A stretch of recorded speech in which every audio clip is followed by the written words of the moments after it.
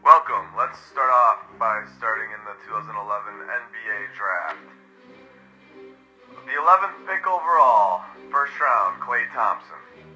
This draft had 10 players that went ahead of this key piece to the Warriors' success. The Milwaukee Bucks held the pick right before the Warriors in the 2011 NBA Draft. The player they chose, the one and only, Jimmer Fredette.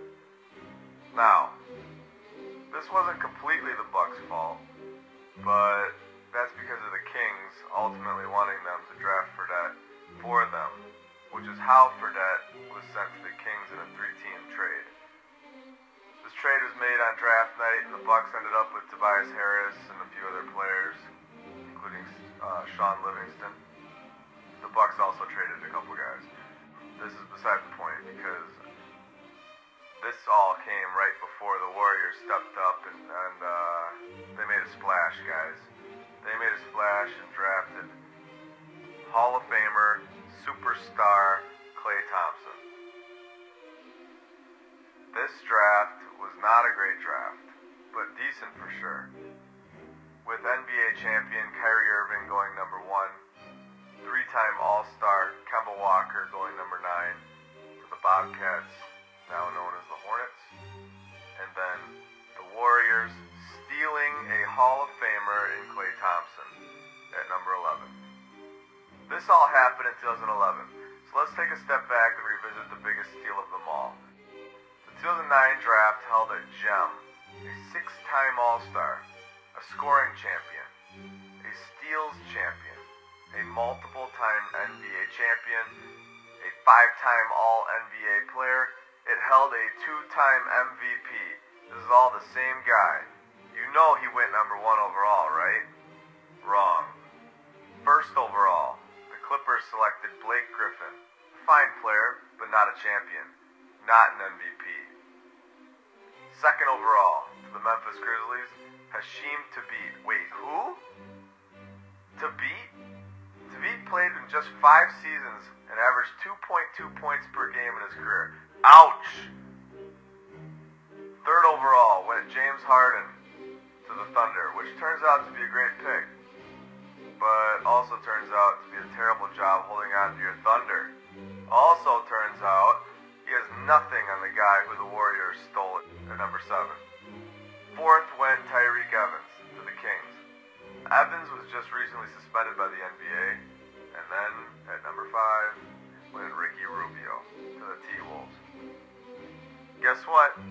Next up, the Timberwolves at number 6, and they picked Steph Curry, of course. Wait, Johnny Flynn?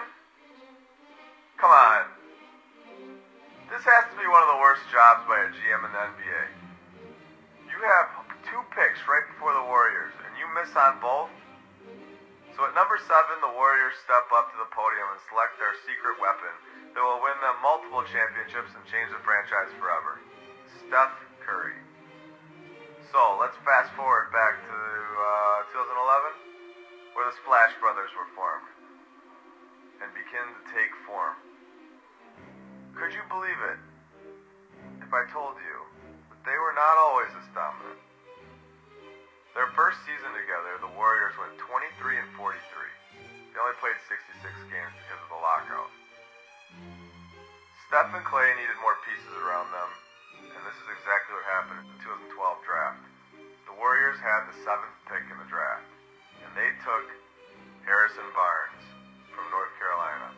Barnes was solid, but nothing special, right? Nothing like the guy they got with the 35th pick in the 2nd round. Nothing like Draymond Green. The Warriors completely stole this guy, and by doing so, they added a 3rd member to this already loaded roster. They now got their first taste of the postseason, coming in at 47-35 and finishing in the 6th seed. The Warriors knocked out number 3 seed the Denver Nuggets and eventually lost to the champion San Antonio Spurs. Now, the season after this, they added in Andre Iguodala in the free agency, and the team began to take flight, or so you think. Ending the season with a 51-31 record, somehow got them the 6th seed in the West, and also they were eliminated in the first round by the Clippers. We start to take a look back and wonder, when did this team finally get this dominant? Oh yeah, the very next season. Because after that first round knockout, the Warriors have not missed on the NBA Finals since, and have only lost one series in all these years, and that was to the King, LeBron James and the Cleveland Cavaliers in 2016 NBA Finals. So, after they lost in the first round to the Clippers, the Warriors came back and won 67 games, and the next season won it all. The next season after that, they won 73 games, and of course won it. Wait, 73? What? They didn't win it? No, they didn't win it all. Well, then LeBron, way to step up.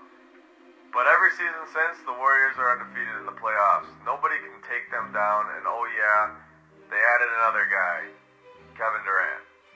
Good luck to all the NBA teams until these guys are separated.